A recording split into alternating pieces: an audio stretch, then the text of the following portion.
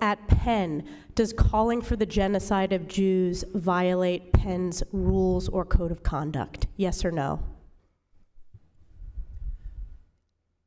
If the speech turns into conduct, it can be harassment, yes. I am asking specifically calling for the genocide of Jews. Does that constitute bullying or harassment? If it is directed and severe or pervasive, it is harassment.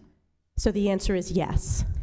It is a context-dependent decision, Congresswoman. It's a context-dependent decision. That's your testimony today. Calling for the genocide of Jews is depending upon the context. If the yes or no? If the speech becomes conduct, it can be harassment, yes. Conduct meaning committing the act of genocide? Penn announced plans to host a Palestinian Rights Festival that was going to be held in September.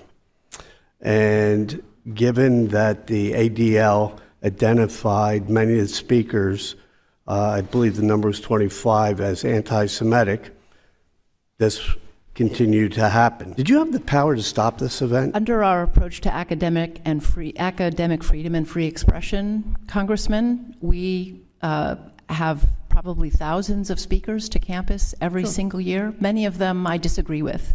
I don't cancel or censor them in advance of their arrival to campus. Why did you invite Roger Waters? What did you think you would get out of him? Prior to the event, I issued a statement calling out the anti-Semitism of some of the speakers at that conference. Specifically Roger Waters.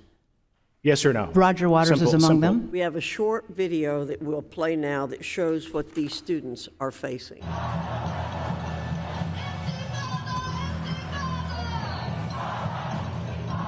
Did you see that video as an example of hate speech or speech that would incite violence? That video, just as a human being, was very hard to watch, calling for intifada, global revolution, very, very disturbing. I believe at a minimum that is hateful speech that has been and should be condemned.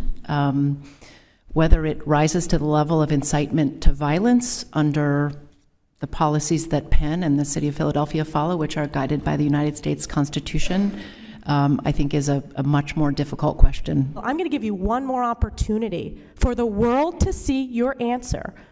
Does calling for the genocide of Jews violate Penn's code of conduct when it comes to bullying and harassment? Yes or no? It can be harassment. The answer is yes.